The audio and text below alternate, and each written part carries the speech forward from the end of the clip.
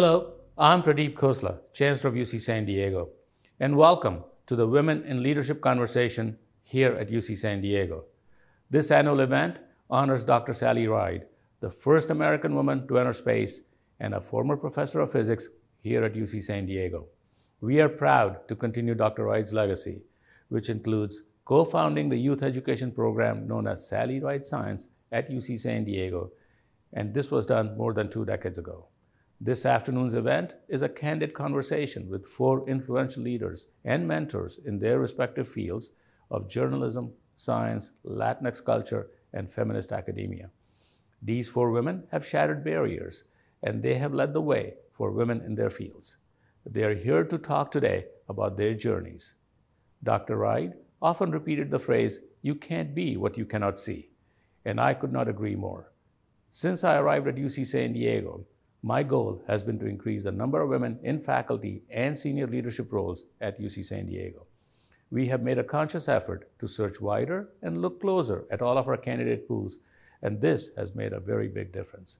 Today, 4 of our 7 college provosts are women, 7 of 14 deans are women, and 10 of 17 cabinet members are women. And since 2014, the number of women in ladder rank faculty and teaching professors has increased by 37%, outpacing the overall growth of faculty. Today, women occupy 52% of management and senior professional roles and 63% of all senior leadership roles. And this isn't just about number of women in leadership here on our campus. Dr. Ride would want us to create a more equitable environment for women in leadership everywhere. We cannot do that without focusing squarely on the problem and discussing it openly. To that purpose, I'd like to thank our panelists for sharing their achievements and their struggles with us today. Thank you all for joining us, and welcome. Hello, I'm Executive Vice Chancellor Elizabeth Simmons. Welcome to the 2021 Women in Leadership event, founded by Sally Ride's life partner, Tam O'Shaughnessy, to encourage women to pursue leadership roles. This annual program brings together a diverse group of trailblazing women who broke through barriers to become leaders in their fields and to pave the way for other women. Hearing the personal stories and reflections of these role models reminds us that we have a long way to go, but also that there is hope for the future. I am honored to be part of a university community where so many Tritons mentor, support, and champion the fair treatment of women scholars and educators. In fact, UC San Diego ranked 5th among education institutions, 2nd among higher education institutions, and number 46 across all industries on the Forbes 2020 list of America's best employers for women. UC San Diego is also home to some of my own personal heroes, like Sally Ride, whose legacy lives on here in many different ways, not only through the students she taught and mentored, who have gone on to become changemakers in their own right, but also through landmarks such as the U.S. Navy research vessel named in her honor, as well as scholarships and fellowships and educational programs.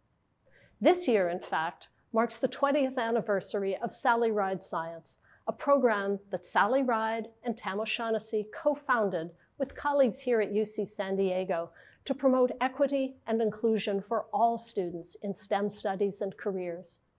We're doing our part here at the university and in our local communities to challenge long-standing disparities by engaging men allies and by proactively encouraging women and other members of underrepresented groups to achieve their full potential and become visible leaders in their field. We already graduate a higher proportion of female STEM students compared to the national average.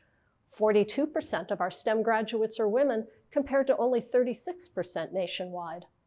Moreover, studies show that San Diego has outperformed the national average in attracting women to STEM careers. In fact, 2020 represented a historic breakthrough for our region. For the first time ever, women now hold an equal 50% share of the life and physical science jobs in San Diego County. I'm proud of the many strides we have made to improve the representation of women in STEM and leadership positions across our university community. Nevertheless, gender disparities continue to persist here and around the world.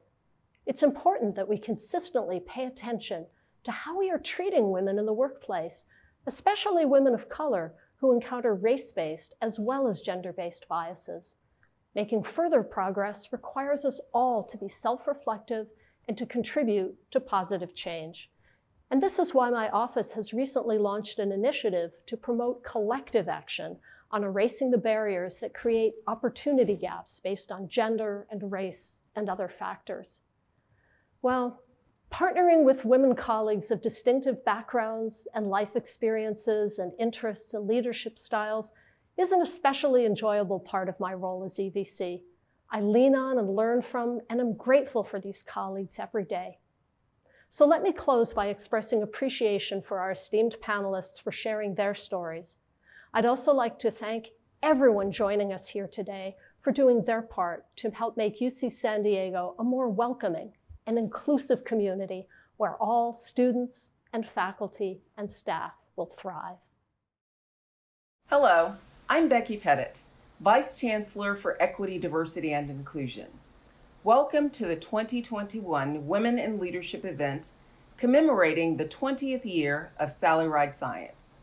This event honors Dr. Sally Ride, the first American woman in space and a former professor of physics here at UC San Diego. Sally captured the nation's imagination as a symbol of possibility and as an example of the ability of women to break barriers and achieve their dreams. Her legacy also includes a devotion to cultivating interest in science, technology, engineering, and math, with an emphasis on reaching girls. We are honored to extend her legacy through Sally Ride Science at UC San Diego as we inspire future generations of scholars to get excited about STEM. With Chancellor Khosla's commitment and leadership, and through our strategic plan for inclusive excellence, we've made significant progress, and we're committed to continuing on our path to full inclusion and greater representation of women in STEM and women in leadership. We hope you are inspired by today's conversation as we hear from an esteemed group of women who are leaders in their own fields, who are also examples of excellence and perseverance as they give us a glimpse into the power of inclusion and representation. Thank you for joining us. Enjoy the program. Hello, I'm Tam O'Shaughnessy. I'm co-founder and executive director of Sally Ride Science at UC San Diego. After retiring from NASA, Sally was a physics professor at UC San Diego, and today the university carries on her legacy. In 2001, Sally and I, along with our friends Karen Flammer, Terry McEntee, and Alan Lopes, started Sally Ride Science to encourage girls and boys from all backgrounds to become literate in math and science, and to inspire them to envision themselves as scientists and engineers. Here's how Sally expressed our mission. Everywhere I go, I meet girls and boys who want to be astronauts and explore space. Or they love the ocean and want to be oceanographers. Or they love animals and want to be zoologists. Or they love designing things and want to be engineers. I want to see the same stars in their eyes in 10 years and know they are on their way. Amazingly, this is our 20th anniversary. Sally Ride Science is a thriving part of UC San Diego Extension with exciting programs, virtual for right now, like our Summer Junior Academy, professional development for teachers, annual Women in Leadership conversation, and much more. Women in Leadership celebrates Sally's life by reflecting on the things she cared about most. Sally was an athlete, a physicist, a science writer, a space pioneer, and a champion of excellent and equitable education for all students. And in each of these areas, Sally was a leader. Our panelists and moderator are leaders from diverse backgrounds who will share valuable perspectives on how we can inspire girls to become leaders and empower women to help lead our country to a brighter future. So let's celebrate women in leadership and the 20th anniversary of Sally Ride Science. And let's continue working to keep Sally's dream alive. Thank you. First of all, thanks to Tam O'Shaughnessy for doing this. It is such an honor and privilege and so much fun always to have this conversation in honor of Sally and what Sally and Tam created. So thanks for that. So, it's 2021. We made it. We survived the global pandemic, not without pain and loss, and a series of reckonings from race to gender to the real meaning of patriotism. But we are here and we're happy to be alive. And now, as one famous novelist wrote at the end of more than 200 pages, now we begin again. We are facing unprecedented challenges, from racial inequality to right-wing extremism, from verbal attacks on women in the military to online trolling of female journalists. No ethnicity is safe from the closed mind of bigots. No gender is protected, and women, as usual, are often taking the brunt of it. But we've also seen great gains for women. As a reporter who has covered more years of the women than I can count, I want to say here and now that 2020 was not only our latest, but perhaps our most significant year of the woman so far. We elected our first ever female vice president. We saw another extraordinary woman help change the electoral map in Georgia, along with a gazillion women who played a leading role in successful voter mobilization efforts. We are enjoying the elevation of large numbers of women, sometimes the majority, in various departments of our new government. And the Me Too movement continues to call powerful men to account. All good news in the face of persistent sexism. The questions we deal with today arise out of this new reality, with added and even more critical meaning. How have these turbulent times affected the demands and the urgency of women as leaders? What have we learned from this past year, from all of our past years, that will drive our female leadership? What can we take from our mistakes and our triumphs to get our girls and young women on track? In short, how do we proceed? And I can think of no better way to illustrate our challenge than to show you these three images. First, this brilliant, I say, interpretation of the election of Kamala Harris. Call it what you will, hope, dreams, reality. It matters. It inspires. And second, this much earlier picture of the woman in whose name we now gather. Yep, that's our Sally, listening to and laughing with the girls who are our future. Here's another from yet another Sally Ride Science event with yet another fascinated fan. I especially like this one because it shows Sally signing the children's book about Mars that she wrote with Tam, and that brings this all much closer to reality. Sally once told her young audience, "You and I will both see people set foot on Mars. The people in this room are just the right age to be the first to land. Who knows? It might be one of you, and that will be cool." That will be very cool. Sally didn't live to see that, but we will. And it's our job today to help these kids get there and wherever else they want to go as they lead our nation to a better future. And to guide us on that journey, I am joined by a group of extraordinary women. Let me introduce them. Alphabetically, Dr. Brittney Cooper. Brittney Cooper is Associate Professor of Women's and Gender Studies and Africana Studies at Rutgers University and is a widely sought-after public speaker at universities throughout the country and an in-demand commentator for radio, podcasts, and television.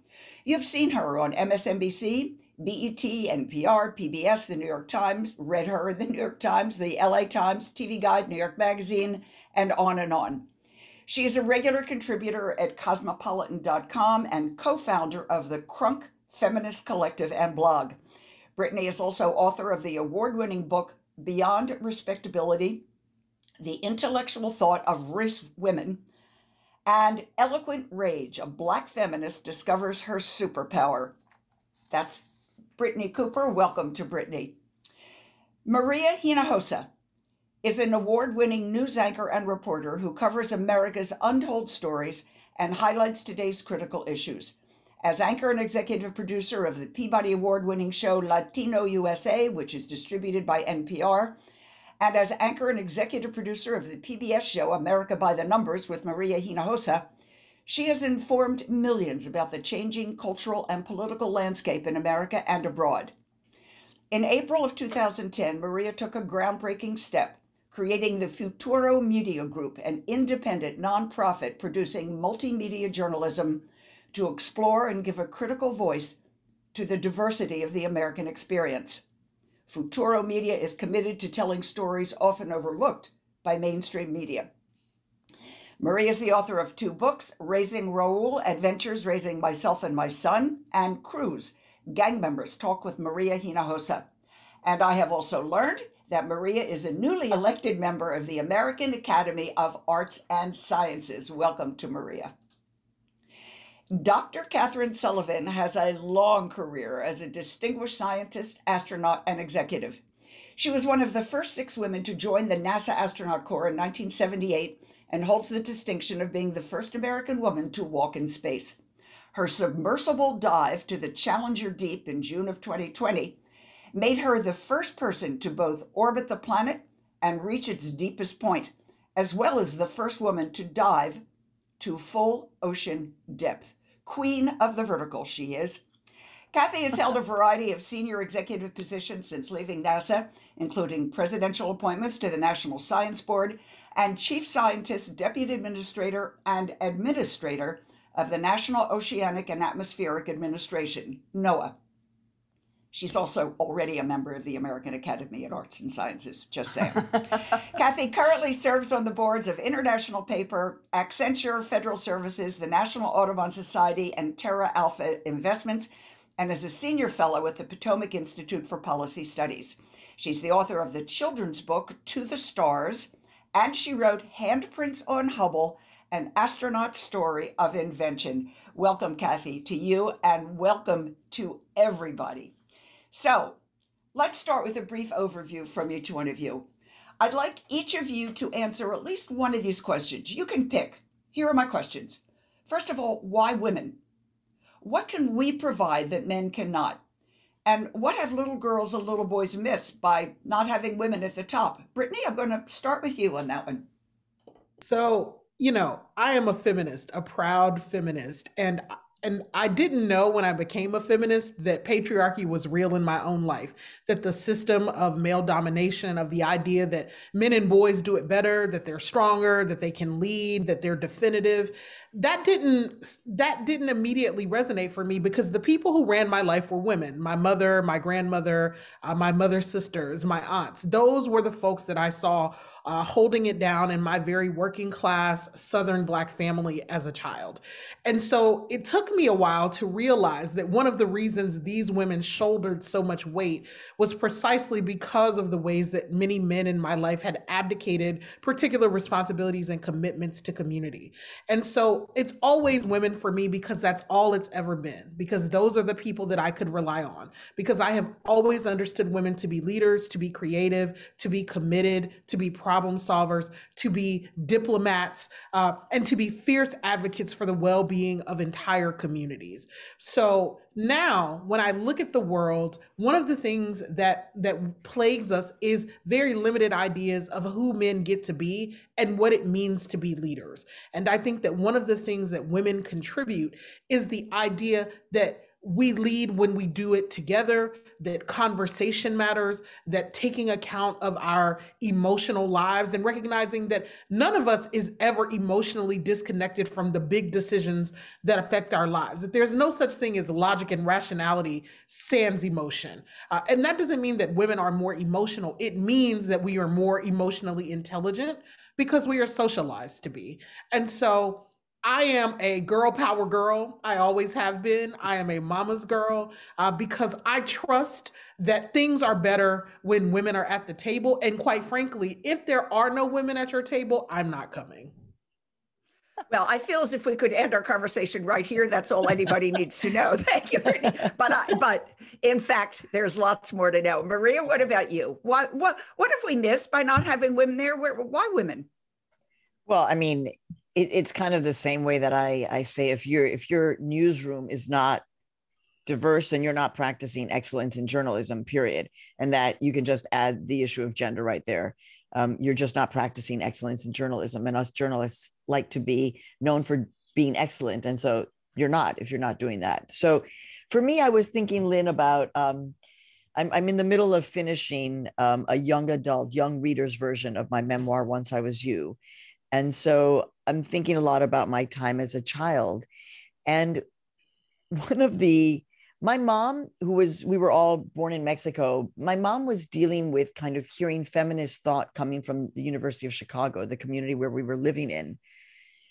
But I was witnessing feminism in a different way, which is way back then, way back in the dinosaur era, little girls like me, we couldn't wear pants to school. I mean, this is in Chicago. You know, winters in Chicago. And little girls were not allowed to wear pants to school. And it was because of the moms and their petitioning and their basically having us wear pants and then a skirt on top day after day after day after day, that ended up changing everything. And so, like Brittney, I'm a feminist. I didn't know exactly what that term meant, even though I was, I was growing up at a time when women were going and burning their bras. That was a statement, right? I'm free. I'm not wearing a bra anymore. When I get to Barnard College and I start taking my women's studies classes, and I call up my mom, who by now was working with Latina women survivors of domestic violence. And I was like, Ma, eres feminista, Ma. You're a feminist. You're a feminist. No, mijita, I'm not burning my bras. I'm not burning.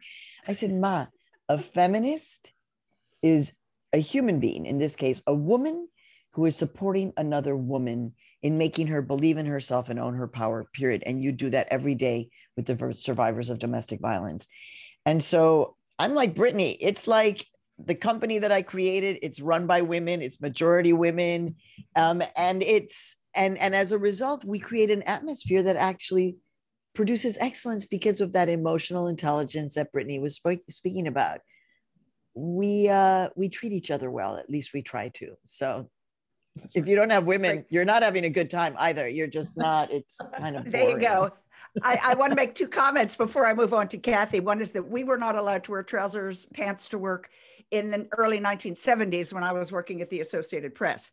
I used to think it was because it had to do with who wore the pants, but we were not allowed. That it was a big deal when we started being allowed to wear pants to work. And there was one famous judge in a court in New York who would not let a female attorney into the courtroom because she was wearing a pantsuit.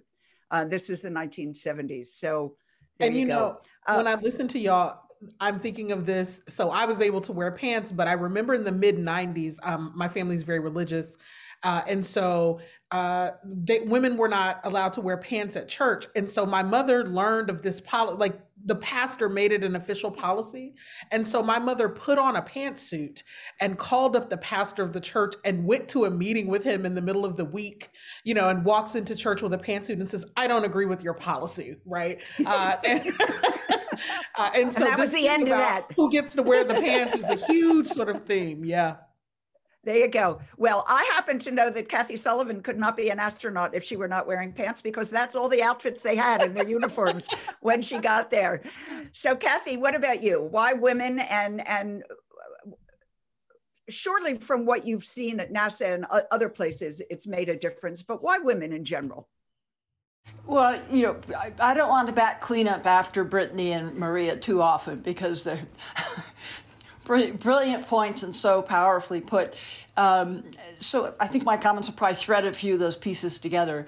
The point that stands out to me is because there are dimensions of leading, dimensions of making progress that are lacking if you don't have women in the conversation and at the table and fully credentialed, fully accredited, and, their voice fully mattering. I've seen this in so many ways, and both Brittney and Maria touched on this. Our society, gross generalization follows, but by and large, our society reveres one particular style of leadership. It is the macho warrior style of leadership. You see it all around you, and you hear it, you read it in everything from B-school articles onward. The way to get peak performance out of people. Competition is the only way. It is the one right, good, and best way. That's how you get excellence. That is one way to propel people to excellence, spur them by pride or spur them by rousing their anger. It is absolutely positively not the only way. And I would argue, and there's research to back this up. I don't think it is the best way, because I think for many people, you have to judge, if you're going to use the competitive model, you have to judge how much pressure, how much stress is really stimulating this person so that all of their circuits are firing brilliantly, and how fine, a little too far, you've pushed them towards a fight or flight or a survival instinct.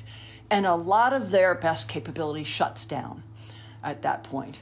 So to come at it in a different way, to come at it in a style and a manner that is more commonly female, feminine, of supportive, of appreciative inquiry, of valuing all voices, of letting everyone complete their sentences. That's a classic line. Any woman who's led something, you're allowed to complete your sentence. Everyone gets to complete their sentences. We're not competing with each other for who's the loudest or the brashest. It is not presumed that since you weren't brash enough to shout down Brittney or interrupt Maria and jump on the table and win your point, clearly you're not really as strong or as smart as you ought to be in my world. All these presumptions that attach to what is simply a preferred style, inculcated in our society, the boys' locker room style, the sports trash talking style. I have seen so many people flourish, especially young early career women, absolutely flourish when they're working in an environment where they don't have to doubt that they belong there. They don't have to doubt that people in the room want to hear them. They start to recognize and feel, I'm not here out of charity. Let her in, she wants to play. I'm here because I bring something. And I need to give that something that I have fully, with full voice and with full expression. So, we unleash so much more talent, and with, regardless of gender, you unleash so much more creativity when you're allowing people to blossom. I am going to interrupt you here just to say, why is that a female trait? Why are we more capable of that than men, do you think, or are we? I think we are intrinsically more that way. I think, and Brittney touched on it, we tend to still be socialized that way towards paying attention to others, being responsive to others, being aware of others, and not feeling that diminishes us to be aware of someone else. It enriches us to be aware of people around us. And young boys, again, in our society, I can think of my brother and watching good friends raise some of their sons. He's going to need to be strong and fight his way forward. So that young boy is hearing from an early day, this is what you must be, and you take pride in being a warrior, in being the alpha, in have everyone responds to you. You don't need to be reflective of or responding to others. It's isolating. It's limiting. I think it's a terribly sad thing to be acculturating our young boys that way, and not letting them be fully human in their own distinct and unique way, because they have to fit this, warrior king alpha male role. I interviewed the only president who I've interviewed, sitting president in office, was Michelle Bachelet, the first female president in Chile, and she's a medical doctor. This stuck with me. She said, "Look, people criticize my style because I like to have a lot of people around me, and I like to hear what they have to say, and I like to kind of lead in a collective way. And people mistake that for having a lack of leadership or whatever." She said, "I'm a medical doctor. If an emergency happens, I'm going to make the decision. I'm going to stand by the decision, and it buck stops with me. But if I'm not in an emergency situation, that's how I want to lead." And I was like, bet. There's not, we are made to feel wrong because we want to hear other people. And I purposely, in my company, what I say is, I'm not good at this. I'm not good at this. And that's why other people. And so acknowledge the fact that we're not good at everything. And so that means that you need to have people around you. Yeah, the other thing that that sort of singular model promotes is this notion of scarcity, right? It promotes the idea that you, not only that there is only a limited way to be or only one who is the best, but also then it limits our ability to see all of the other kinds of ideas. It limits our capacity to be creative. And so that's why my crew started the Crunk Feminist Collective together, because, you know, there was all this pressure with us being first. Many of the women that I am in my feminist collective with are first generation women of color, Black, South Asian, Latina, and you know, to the first generation Americans, you mean? First generation to go to college. Some are first generation Americans, but some are literally first generation to go to college. And so there's all of this pressure when you're the first in your family to be the best and to excel and to beat everyone and to shine. And the problem with that is that it's lonely. And so what we wanted was people to go with, to, you know, we call it, you know, one of the technical terms is mentoring to the side. So because we've chosen to go together when we face you know, career challenges, we can call each other up and say, how do I navigate this thing? What do I do? And then, you know, if there's like a big opportunity and only one or two people can be chosen, you know, I'm in a wonderful, you know, collective of women who says, we just want somebody that, you know, in the crew to win, because we know that they will be great, even if it's not me, even if it's a thing I wanted. And that's a much more healthy, sustainable approach than this kind of masculinist competition that says only one person can be the best. Indeed. You know, and I was just going to say the concept of safety in numbers is something we'll get back to in a bit. And I want to talk to Kathy. Go ahead, Kathy, whatever now. Yeah, I was going to offer a quick story from the other point, from a male's point of view. A good friend of mine, an oceanographer, very well established in his field, teddy bear of a guy. I mean, this man should play Santa Claus at every Christmas. He hated the fighting, shouting, the really combative approach to planning an oceanographic cruise, you know, insulting the other person's science, demeaning their equipment, because I want all the ship time and I want the ship should be doing what I want, where I want.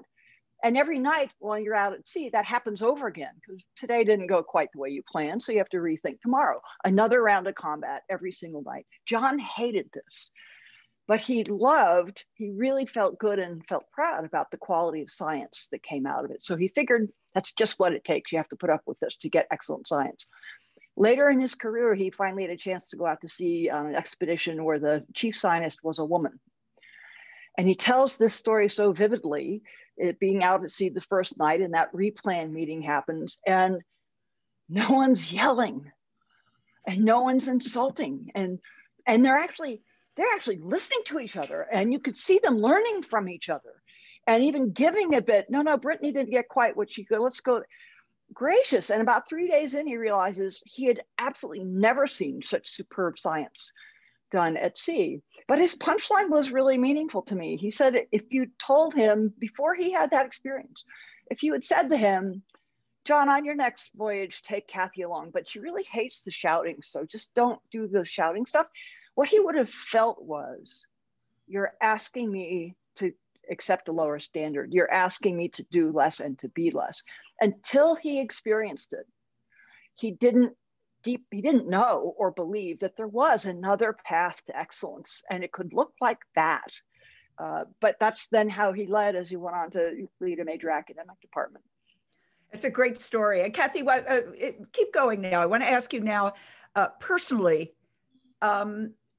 what did it take to get you where you are as a woman? What obstacles did you face? Who were your mentors or role models that enabled you to get by that? Or were there no obstacles for you as a woman?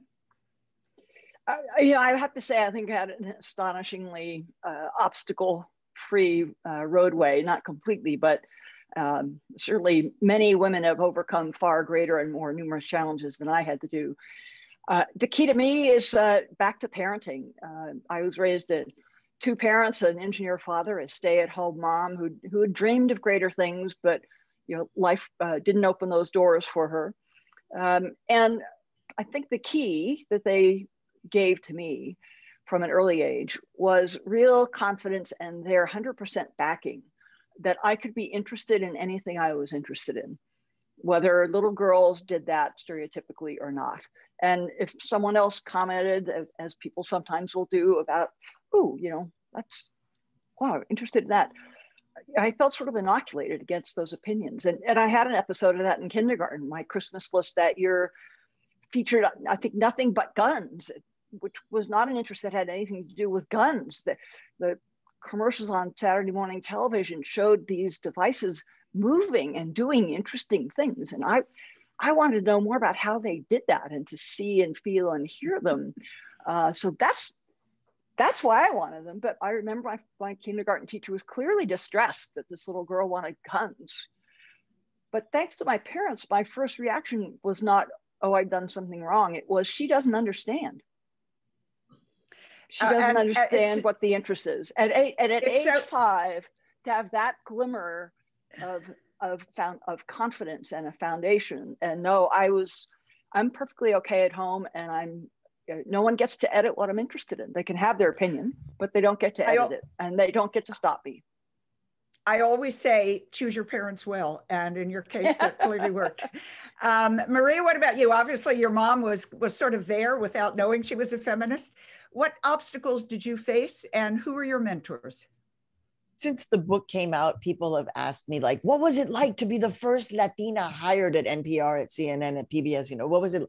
And I remember just like, well, I was really happy to have a job. It was a recession. So I was just like, I wasn't thinking like I'm the first, like the first thing was I just got a job. I think like Kathy, in some ways, my career, I don't know if it's the vibe that I kind of gave off, but it's not to say that I didn't face comments. Mm-hmm. I mean, we could sit here and talk about the comments, what people would now say are microaggressions. And I just learned like, they're just, now I know I'm a boxer now. So I understand the weave and the duck, I get it. And I basically kind of live that way. But apart from that, because of my family too, my dad was a medical doctor dreamer. He helped to create the cochlear implant. And my mom, from being, and didn't graduate high school, that ends up being, somebody who works with women in domestic violence in Chicago and becomes a national leader on that. So I was just like a fighter. I was just going to keep on going for whatever it is that I wanted to do. And I wasn't going to stop. I think that's, the question is why, where does it come from to just keep on going? And I think like the Kathy, the Brittney, the you, Lynn, because I would watch you, right? And I'd just be like, check, because, when I was younger, there were no women on television, right? And then you see Lynn Sherr and you're like, check that out. Lynn Sherr is reporting from Washington. This is interesting. And suddenly, other things start opening up in your mind. But we're just fighters. I think there's something in us that we have been, luckily, those of us who are here, and ideally those of you who are at the conference, right? You already have that. Somebody's already told you, no, listen to that fire, listen to that gut. And I'm just my dear friend, fellow journalist, Farai Judea, came up to Harlem one day and she said, Maria, you're a queen of never giving up. And I'm like, I like that. That's good. I like that too. Brittney, how does Brittney, you've told us a bit about your family and your upbringing, and clearly you had mentors built right in. How does what they told you compare to what you tell your students or what you tell young girls today? Is there a difference between the advice you got and the advice you're passing on? There is a bit of a difference.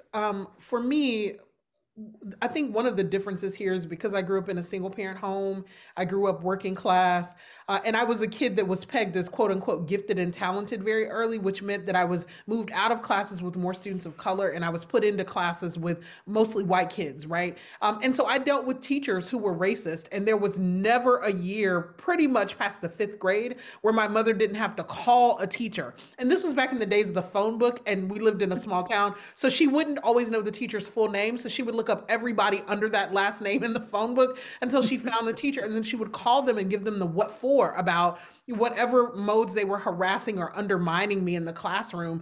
And so even though my mother had at that point in her life only finished high school, she became this fierce advocate for me, and it was necessary, right? And it was necessary for her to sort of show up and perform like I care about my Black child in a way that, you know, so even though I didn't always see myself as going to war, there was someone going to war for me.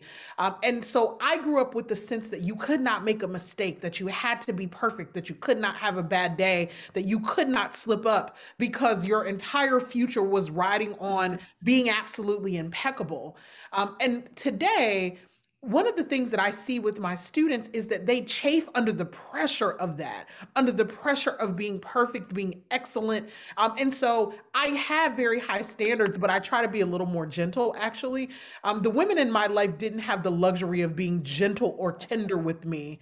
And I didn't have the luxury of sort of being gentle with myself a bit because I felt like my entire life and the future generations of my family were riding on my ability to sort of become all of the things that the women in my family had not been able to become. But I see the wear and tear of that on our students now. Well, so wait, so I'm going to interrupt. Give us an example. What would you say to a student that's different from what your mom would say to you? Look, so I tell them, take the day off. I tell them, turn the assignment in late. I tell them, so I also am known to be a cheerleader for my students. So they come to me for pep talks in which I say to them, you are excellent. You can do it. You know, I know the white boy across the room seems like he knows more than you, but he doesn't. He's performing. You got it. You're good enough. People told me, we believe in you and we know you will be successful. But what they didn't say was that I could have a bad day, or that if I got into it with a teacher, that was okay. It was always swiftly course correct. Whereas for me, you know, I sort of say to my students, like, your perspectives and opinions are valid. If you need to take a self-care day, please do. Burnout is real. Please make sure that you're attending to the depression that often comes from all of this pressure. Because I did deal with depression and I dealt with a lot of rage. And I didn't know until I was much older, well into my 20s, that was the accumulating result of never having any outlets other than to be a damn near perfect child. And so I try to just relieve the pressure on my students by simply saying to them, like, even if you didn't get a perfect score on this assignment, your career is not over. If you did not get an A in this class, you can still get into a good graduate program. You can still have an excellent career. You know, go to sleep, take the nap. Don't pull the all-nighter, right? Get some rest and eat well, and then go at it again tomorrow. Those are not the things that I was told. And, right. You know, and in Black communities, when you are a quote unquote a striver, when you are one of these ones who's sort of pegged as like a beacon in some way, then those are not the things people tell you. They just tell you to carry the weight of the world on your shoulders, and then they applaud you for doing it. And that's the little thing that we like to call in popular culture Black girl magic. And it is magic and it is dope, but you know, you got to have a healthy balance with all of it. It's interesting. It sounds like, go ahead. One of the things that I do, well, I'm Mexican, so I have 16 jobs. And one of them is that I'm a professor at Barnard College, my alma mater. And before that at DePaul. And I love hearing you, Brittney, talk about this because most of my students are women, young women. Most of them are also first gen. Most of them are of color. And I take, you know, I'm like Student Appreciation Day. We love you. You're incredible. You got this. Your voice matters. You're powerful. You have privilege. Use it because you got responsibility. You know, like all of this. Yeah. Because we didn't have a term for any of these things. We didn't, you know, a panic attack. What's that? You know, code switching. What's that? It was like survive and work. And so it is a very different language. And it's one of the reasons why I love Instagram, because I find it very affirming, even though all social media is problematic. But this thing of women affirming women, especially in academia or in science. I mean, I want to hang out with Kathy. I want to can we go on like one of the vertical? I don't need to go up, but I want to. Oh, go to the Antarctic. Go to the Antarctic with her. She's perfect. She promised me penguins and icebergs, and I got them both. This is, however, it's wonderful, the advice you're both giving. And it segues perfectly into the next segment of our conversation, which is current events and what's going on in the world today. The pandemic has intensified the existing inequities based on both race and gender. More than 2 million women have left the workforce. Women always suffer the most in a recession, you know that. So as usual, we get hit first and hardest. It's a national emergency. how do you see the effects? How has the pandemic affected women's lives and economic status? And how can women recover the ground that they've lost? Kathy, have you got some comments on this? It has absolutely been devastating. I'm not bearing any of the really hard stuff myself, so I feel a little odd commenting on this. But all of the women I know that have children of any age, their kids are back at home, and so they're now juggling extra balls on top of caring for the house. More worry about the money. Often the most acute worries about money in the household rest on the woman's shoulder. And many of them in my circle do have to continue to hold down a job to make the family work at all. So they get the triple whammy, the no time out for anything, and the greatest level of worry. Now, in good marriages, partners are sharing some of that and taking care of each other, but I can see the extra strain. Talk specifically, Kathy, about what's happening in the STEM fields, because my understanding is that a lot of women in STEM, in the science, technology, what's the rest of it? Engineering, mathematics, and those fields, that women were already struggling, and because of the pandemic and their responsibilities at home, they're not getting those papers done and they're not getting the appointments. Well, and the impact on academia has only compounded that. So any woman who's on a STEM career path in academia, whether that's as an undergrad or graduate student or early stage professor, that whole world has crumbled on you, right? The economic model of the universities is challenged. The only bit of good news for STEM folks is those are not the first departments that universities are looking at as they try to slash costs and keep the boat afloat, because they recognize the employment potential and the economic value to students. And they need the research grant income that can come from those fields. But still, carrying a course load, teaching undergraduates, getting your lab work done or your field work done so that you can publish. The publishing cycle is unrelenting when you're trying to establish yourself as a career in academia. And I think, we've talked a lot in the STEM fields about needing some degrees, some educational attainment levels that are between an undergraduate degree and a PhD. Not every job in the world that will benefit from your STEM expertise requires a PhD in a science field. The habits of mind, the habits of inquiry, the powers of observation that you develop working in the sciences, those are hugely applicable in every walk of life. So the value to getting those skills and building those muscles is huge, but how do we give you a better on-ramp into law or public policy or into other sections of business, or you're maybe not quite polished enough and your social and business and organizational skills not yet developed when you finish your bachelor's degree, but you don't need a PhD. So I really worry about the women who've made it through a baccalaureate degree and were trying to go for a master's or an advanced degree in the sciences, which coincides with their starting family years, and all of that compounding. It's a massive flight of that talent away from the pipeline. So it's women in general, it's the pandemic, it's women in STEM, and Brittney, of course, it's women of color. Black Lives Matter movement, the 1619 Project have spurred a welcome, wider reckoning on the inequalities faced by so many people of color in this country. What are the special challenges faced by women of color, and are there signs of progress, do you think?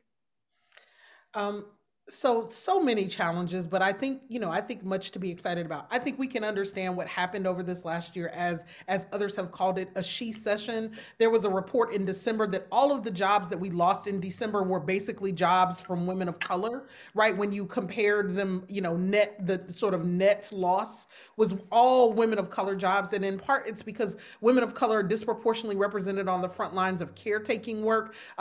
So women of color were disproportionately sort of affected by COVID because they are frontline workers, right? And also then it's also that thing too that we call in feminist thought, the second shift, right? You go to work all day and then you come home and you do another shift of work. You're doing homework, bath time, schooling, and taking care of your partner, right? And that's whatever partner configuration you have. You know, women and femme-identified folks still do more of the emotional labor within homes. They still do more of the housework, right? And most of our economy is driven by two-parent households across the racial spectrum. And so women also contribute a great degree of economic value to families. And so when they are pushed out of the labor market because they've got to go home and, you know, do homeschooling and take care of little kids, then that affects everyone. And I think for women of color, we have a few different challenges. It's not just the sort of economic challenges that beset us all. It's also thinking about questions of police violence. So there's a different thing when you're a mother of color and you got to send your kid out of the house, right? So I'm not just thinking about what happened to Ma'Khia Bryant in Columbus, Ohio last week. I'm also thinking about Adam Toledo, a 13-year-old Latino kid in Chicago who is killed by the cops too. Across the people of color spectrum, parenting little kids of color is a totally different ballgame, even than parenting white children. And we've got to think too about the toll that this time out of school has taken on kids. Who is going to do the emotional labor to help kids reacclimate? That's going to be another thing that women are called on to do. And when I think about progress, one of the things I'm most excited about is, like, since 2017, women have been in the streets collectively saying, this is not the way we want the country to go. Now, it's mostly been women of color. Stacey Abrams is my absolute most favorite politician in the game right now, because she has a vision, because she's fighting for us, because she is invested in democracy. And we live in a country that, like, is really relies on women of color to sort of save our democracy, right? To do the right thing. And one of the challenges that I face as a Black woman and as a fierce feminist who is like, in line with our namesake today, ride, Sally, ride, like girl power all the way. I believe that. And at the same time, I'm sometimes like, what do we as women of color do with white women? Because sometimes we can't trust white women, right? Sometimes the political choices white women make, sometimes the ways they're in league with white supremacy, sometimes the ways that we relate to each other in the workplace are not about feminist solidarity. And those are the hard conversations to have, that my womanhood is not like white women's white womanhood. And so there's a way in which I like to say, dudes are terrible. Like, you can't trust them. Let me just have a girl power moment. Like, you can't always trust dudes, you know what I mean? They'll throw you under the bus. And so we need each other, but we also have to remain clear that we need each other to be together, and that we got to be able to hear the differences in our struggles. I also try to do this as a straight woman, to be a good ally to my queer, to my queer sisterin, right? To be like, look, we don't need all of this hetero stuff everywhere all the time. What does it mean to support queer women, in the workplace? What does it mean to support them in struggle? And so we all got to be real clear about how to do feminist solidarity with a level of complexity. And if what we said was true at the beginning of this conversation, which is that women get around the table and we work it out, and we don't have to yell at each other, we just have to have the tough conversations, then we got to be able to have it about race, about sexuality, about class, and then I think things will be better. Brittney, let me ask you, how much difference did it make to have Kamala Harris as vice president? How much difference will it make to have Harriet Tubman on the $20 bill? Do these things make a difference, do you think?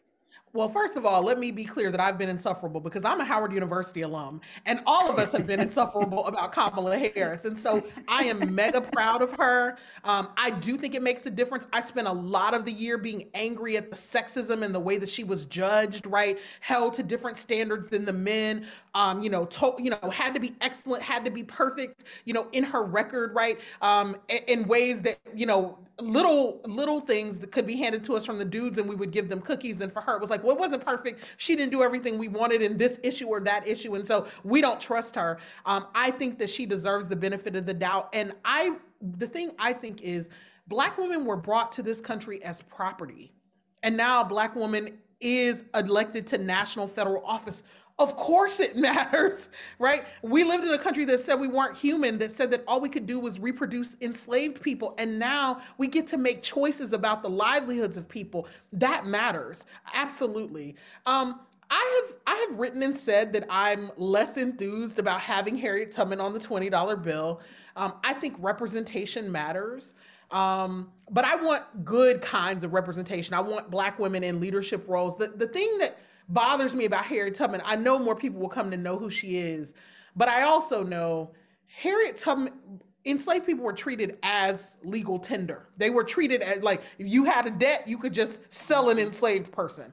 So the idea that now we would put a formerly enslaved person on money feels uncomfortable to me. You know what I mean?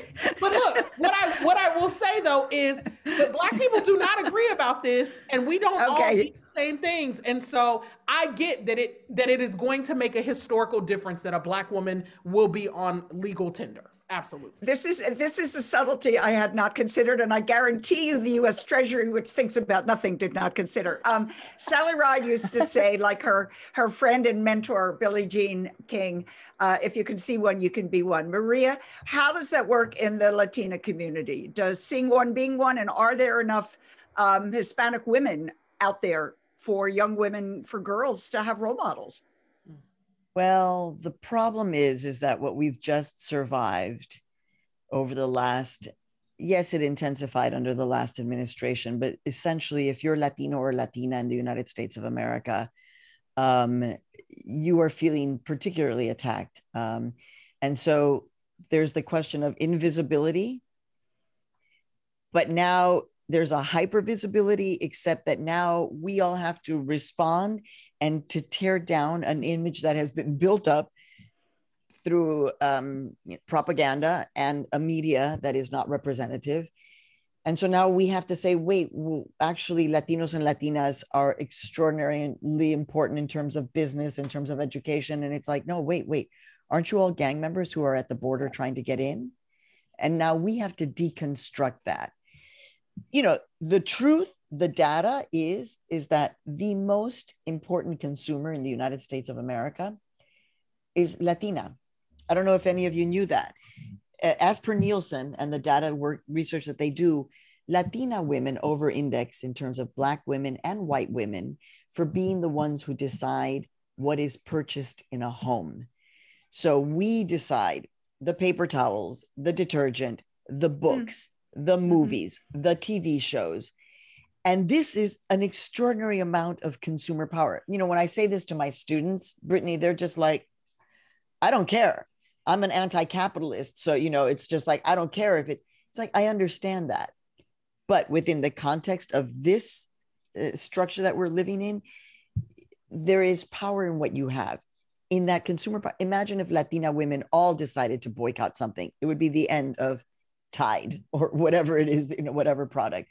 Yep. So for us, it's invisibility, now hypervisibility, and tearing it down to actually be more truthful in representation. And it's a lot of work. I think here's the critique that I'll make about Kamala. Like, I think if Kamala had it to herself, there would be a different conversation specifically on the issue of immigration and refugees. And so I kind of wish that she had, even though she's been charged with taking care of this issue, there has to be a total break in terms of the narrative around immigration, refugees, the fact that they are not all Latinos and Latinas, that there are many Black people who are immigrants and refugees and migrants right now that are being held. I think if she had her druthers, you know, she might do that thing of like shut down all the detention camps, stop holding children, you know, bring the mothers in. And so I'm looking for, while of course we're thrilled that Kamala is there, I'm part of the team that is going to be pushing and pushing and pushing from out here to be even more radical. In your memoir, Once I Was You, you have a very personal situation that happened at the border as an immigrant in Mexico. Talk about that a little bit and how that affects what you're saying. So there's a saying in Mexican Spanish, no hay mal que por bien no venga. There is no bad from which good cannot come. Were it not for the last administration and the kind of horror that we were kind of exposed to, this wouldn't have all unleashed, and I wouldn't have understood what actually happened when we arrived in this country with privilege, with green cards, by plane, to meet my father, who was at the University of Chicago, and in the Dallas airport, because we were Mexican, and there was a policy on the books until 1964 to check our bodies to see if we were clean enough. So the immigration agent at the Dallas airport sees that I had a rash and says to my mom, oh, you can go ahead to Chicago. We're going to keep her, me. And this, when this all comes, literally, it's just kind of in the process of writing the book and this conversation with my mom and the hearing the voices of the children crying who were held in these cages, this all comes tumbling out. And it affects me, Lynn, because I realized why I do what I do. So the trauma that is, you know, the survival of Brittney and the trauma of being a Black woman legacy in this country, or the trauma of being arriving to this country, and because you are Mexican and different, you are almost taken away from your mother.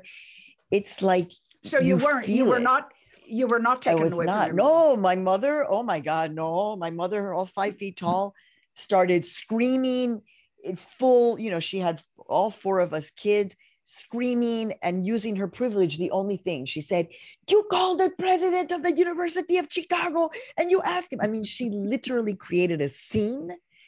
And when I asked her, I thought it was a feminist moment back when. She was like, it wasn't feminism, it was trauma.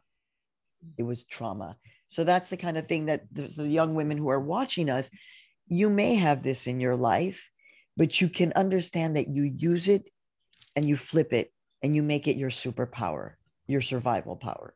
Yeah. So it's Black girl magic, and it's that kind of superpower. And Brittney, I'm going to let you say whatever it is you wanted to say to Maria, but while you're doing it, consider this, please. In your book, Eloquent Rage, you write about anger as a Black feminist superpower. And based on what Maria just said, and in your experience, how does anger help and how can it hurt? Yeah. The thing I wanted to say is Kamala is the child of immigrants. She is the daughter of immigrants. And so I think that means she has a moral responsibility to actually get this right. Preach. And the challenge that so many of us face is, you know, when we are in these positions, what do you do? Look, I don't agree with Kamala on everything. And so, you know, in the primaries, I didn't support Kamala. And then folks said, how dare you as a Black woman not support this first Black woman? You know, because I wanted someone who was more to the left. And then when she won, I also felt intense pride because I know what it means for a Black girl to get over the finish line.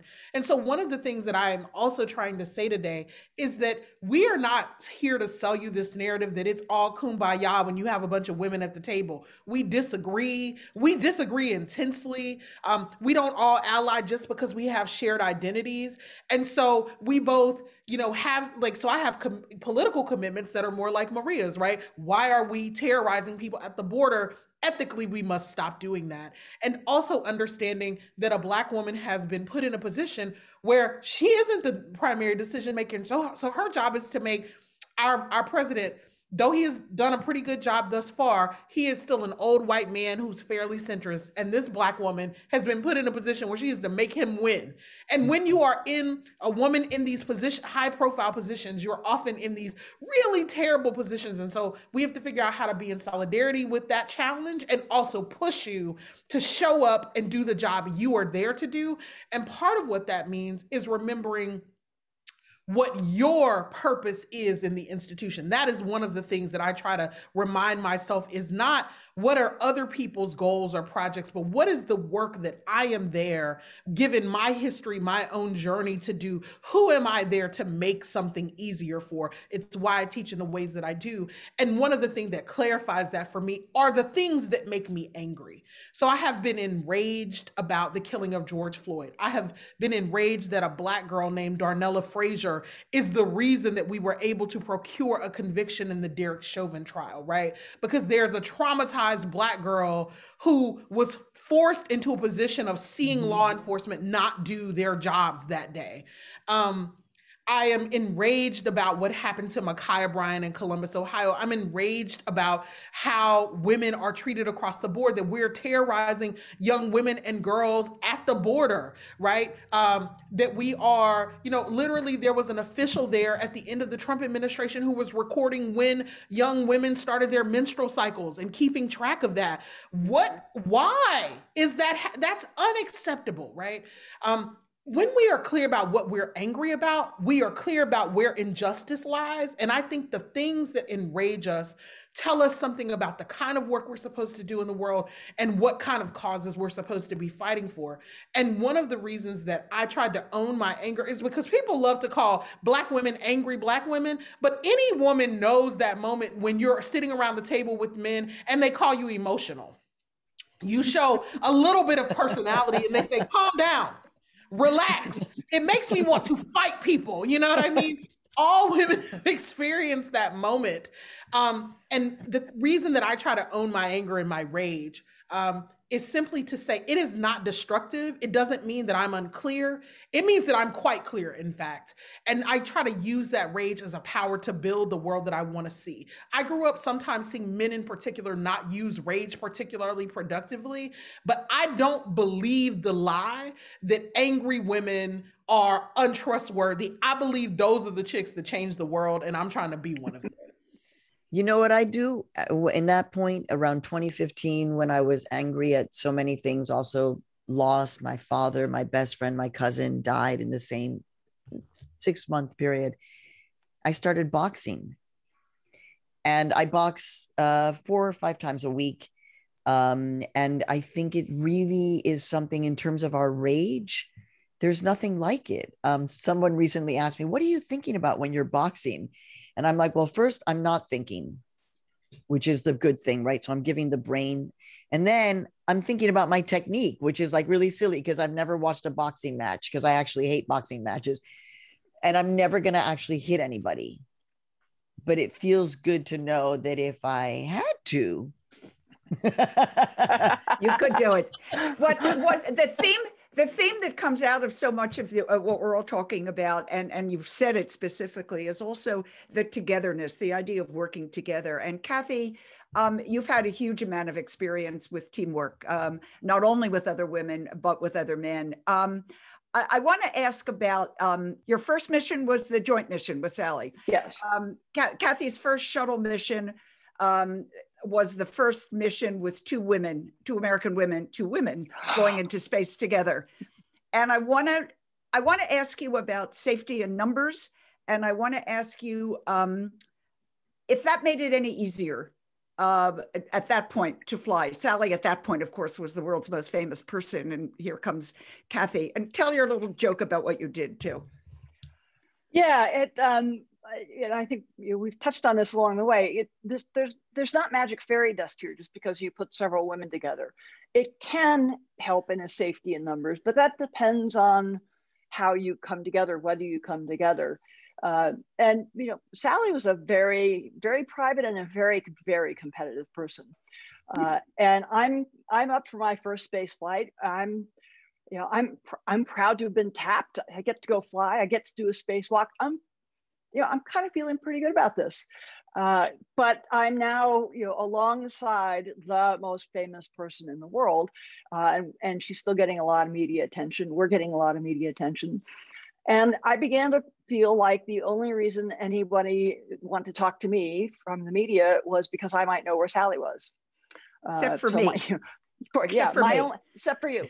My only value was to vector them towards Sally, and that wounded my pride. You're not happy about that. It's always that combination of pride and insecurity, right? They go hand in hand. So at one point, just to sort of make the joke overt, I took the name tag that we would wear on our flight suits. Usually just had your name embossed on it in some silver or gold letters. And I had one made that said, in large letters, said Sally.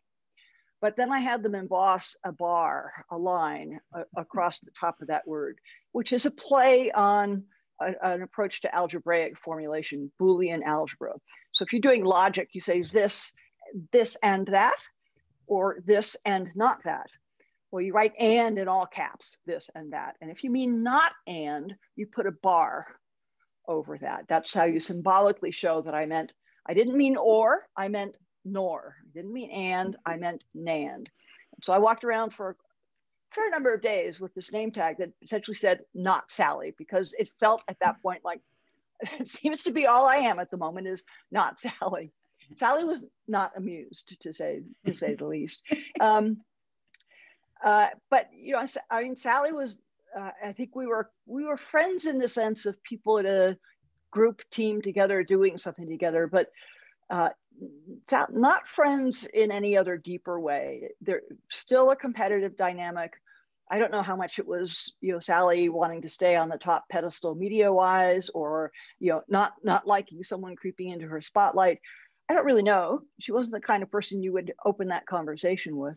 But there were a number of points along the way training for that flight where I actually felt like she was poking at me. She was prodding at me. She was trying to spur me to best performance, maybe.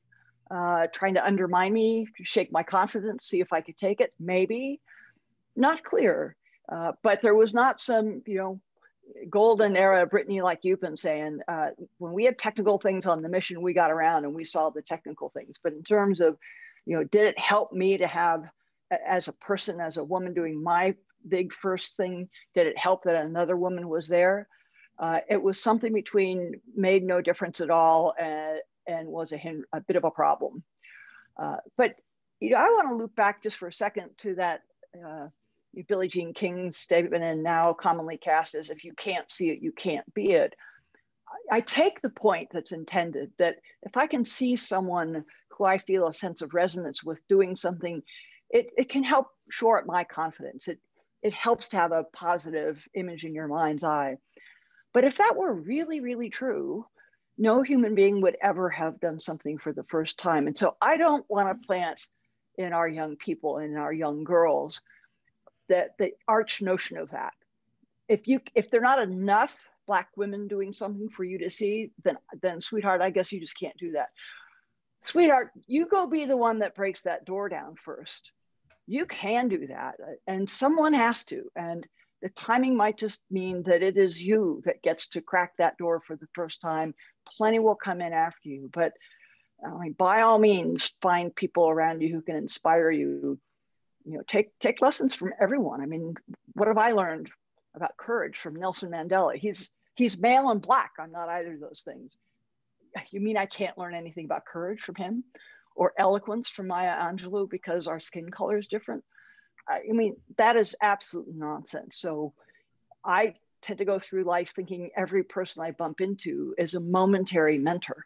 There's something in them of deep and abiding value that I can take with me. And sometimes it's a I don't want to be like that lesson, but more often than not, it's a really wonderful nugget that I tuck inside, and it's like it's a radioactive nugget. It keeps giving off energy that adds to all my other energies, and at some point in the future it will pop to mind as the thing I needed to know at that moment from that person way back when. So I'm much more a fan of momentary mentors than of formal office hour kind of mentorships. Yeah, it reminds me of two things. One, Stacey Abrams, when I interviewed her a couple of years ago, you know, she said that one of the things her mother told her about her run for governor was somebody has to be first. And that's the thing that I hear from you. Somebody has to be first. And so don't shrink back from being first. Also, I just want to say that I love that you're a tennis fan, because I love tennis. And, you know, and so really, quite frankly, my like internal person that I'm always trying to be is some combination of Venus and Serena, right? Like I'm trying to have that sort of precision and the power, right? And then that kind of finesse that Serena has, and then the finesse that Venus has. And when I think about them, you know, and I think about the work that they did with Billie Jean King to make tennis more, you know, to create gender parity within tennis, particularly Venus, right? But also they are my reminder when I think about like folks who inspire me those are women who came into the game of tennis and changed how it is played across the board, changed the standards, changed the level of athleticism, right? And don't always get credit for it. And so it's not just that women collaborate differently. Sometimes we actually elevate the quality of the science, the quality of how the game is played because we're there and because we're in the room. And we don't always get the credit for it, but that doesn't mean that there's not, an immediate impact from what it means for us to show up, and therefore to show up and to not play small, right? To show up and to not make it easy for other people. Don't apologize because you're great and you therefore force other people to be great. You don't know what you might mean to someone else that's watching you, so don't pull that punch. Don't edit yourself. We're going to do this really quickly now. I need really very, very brief answers. And since Brittney brought up tennis, I'm going to go to that very quickly first. Sally Ride was, of course, best known as an astronaut, a scientist. She was also, as a youngster, on the professional circuit. I know for a fact that one of the reasons she was chosen at NASA to be an astronaut was because she also had the hand-eye coordination, and they love the tennis thing. My point being, you need something other than your main thing to make it. Very quickly, what is it besides what you do on a daily, in real life? What is it that makes you who you are? I'm just going to go around quickly for this one. Brittney. Cooking. Cooking. Kathy. Dogs. Dogs. Okay. Maria. I call myself a succulentologist. Okay. Plants. Cactus kind of things? Okay, yes. Cool. Love that. Okay, very quickly, what's the best thing parents can do to encourage young girls today? Maria, starting with you. Give them a lot of love first. To me, love is essential. Encouragement, and continue to tell them, dream big, dream big. And we got you, we got you, we got you, we got you. Kathy, how about you? Take them with you when they're younger than you think, and let them be your partner in building answers and doing things, in creating. Let them be with you, watching and doing with you, from planning a vacation to planning the meal to solving a problem. You're starting to flex their muscles and give them knowledge that they can do something. Brittney, what can parents tell their kids, their girls? Look, trust little girls. When I was 7, I was a Girl Scout and I was selling cookies. My mother took the cookie sheet with her to the office to sell for me. And one of her coworkers, her bosses, a white man, said to her, "I will only buy them if she comes into this office and sells them to me." So my mother brought me into work and I had to pitch those cookies. And after I did it, and he was a tall, big man, but I took my little 7-year-old self in there and asked him to buy those cookies. And he told my mother she will be just fine and she will do anything she wants to do. Don't rob your kids of opportunities to lead, to sell, and to be confident. They can do it. Okay, everybody, speculate, fantasize. What if women ran the world? Or maybe just one government, or maybe just science labs. Speculate. Who wants to start? I'll start with the labs because the other ones are above my capacity. If women ran universities and labs, it would be absolutely possible for any woman in her 20s, 30s to both start the building of a successful family and continue building a top-notch career. It would be woven into the fabric that these things are both possible and happen at the same time. And there would be support mechanisms to assist with that. The advancement promotion steps to go through would be cognizant of that, not just cognizant of it for women, like, well, we'll let you have a different path. But it would be the norm that everyone can have life and family and career building in their 20s and 30s. Exciting possibility. Would you want to work there? I'd be much more likely to work there than in any other university lab I ever saw, because would you run it? I could run it, but that was part of my equation. I want to be able to be all of me. It was a piece of my equation for moving on from NASA. There was kind of a certain mold and style and manner of fitting into those crews and those teams, which I could do, and it was fabulous. but it was like playing 48 keys on my keyboard instead of all 88 keys. It was worth doing it for those years, but I was not going to live my whole life not playing all 88 keys. Brittney, speculate. What if women ran the world, or your university, or you pick the organization that they're going to run? Look, if progressive women ran the world, because it's some women that I don't trust, but if progressive women, if progressive women ran the world, you know, we would have handled COVID like Jacinda Ardern did in New Zealand. We would have free childcare for everyone, right? Trans kids could get medical care, and you know, and I think that, quite frankly, I think we'd actually have less war. I think we would. I think we would not engage in the politics of global destruction. And so that's my hope and wish. Maria, women running what? Oh, well, you know, I'm about to tell you, it's about to be, we have to run all of the media institutions, all of the journalism, and I'm going to take Brittney and go one further or up it. I don't know. I don't play poker, but whatever it is. I actually want women of color to run America's news media. Yeah. I want us to be the ones where the buck stops. Yeah. One, because we're excellent journalists, period. We're excellent American journalists, period. But two, because I think it's time for this country to see the world through a different perspective. And I think it would change everything, not immediately, but ultimately everything, I think, is what it would change. Love that. There's a newsroom I would work in. I love that. I do have one more. I'm going to throw one more in. It is sort of an afterthought, but haven't we always been an afterthought to them? Advice for men and boys. What can they do to help our girls and young women get ahead and run America's newsrooms and science labs and universities and you name it? Be a good collaborator. I'm thinking of colleagues of mine who work with me, who are men, some of them who are white men, who work in a woman-run media institution. They are good colleagues. They listen. They bring their whole selves and their ideas. So they're not censoring themselves, because we don't want that. But they listen and they watch that ego. That ego is something that they have to learn, and it's very hard when you're raised in patriarchy. But they can try. They can try and do it. Brittney? I want men to stop getting the language right without doing the emotional work. I want y'all to really make sense of what it means if you're not the primary person in the room, if you are not the leader, because we have too many stories of men who outwardly supported feminist causes while secretly sexually abusing and harassing women.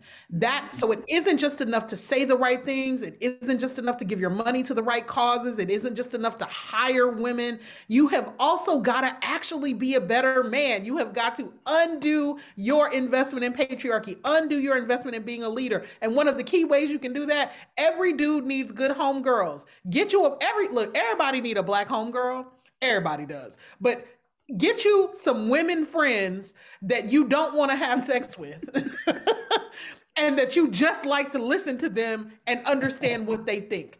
Because if you do that, all the men in my life who have substantive relationships with women that they are not sleeping with are men that you can trust to actually be good allies. And that is an everyday regular step that you can take that isn't about what you read in a book, isn't about what you said politically, but is about your day-to-day practice of actually showing up for and being a good ally to women. And you grew up in a big family. What can a brother do for a sister? I need Black men to stop taking up all the political space in the room. We are in this together. And if you truly want Black people to be free, then you got to ride for Black women and girls to be free. Okay, Kathy, how about a real brother to a real sister? You know, have your back, support you, help propel you forward in those little micro steps as your youngest selves that set your ground, that give you those first doses of confidence. But, you know, more broadly, in just a metaphorical way, I think of getting at what both Maria and Brittney have said, have the courage to break out of your turtle shell.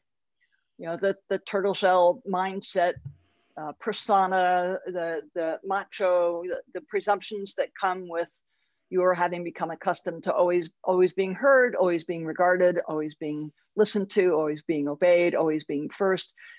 Have the courage to break out of that shell a little bit and see what the world is like as a full up human being in relationship to other full human beings.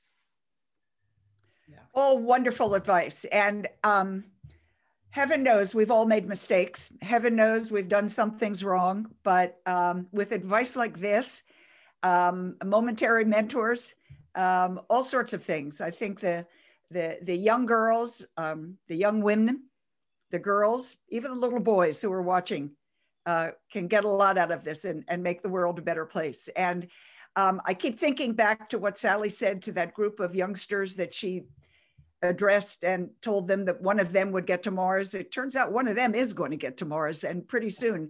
Kathy, you want to give us a quick insight on when are we getting to Mars? Oh, well, the first question is, what do you mean we pale-faced? Because it's an interesting era with so many countries really at least saying and announcing very bold goals. I don't think it will be before 2030. I think it's quite possible, maybe even likely, it'll be a multinational mission. And there's a fair chance it'll be a different kind of commercial participation in it, not just a government contracting for the vehicle, but possibly actually a corporate push along the lines of SpaceX or Jeff Bezos's Blue Origin. So it's going to be a wild ride for a decade in space with lots of new moving parts and lots of new players.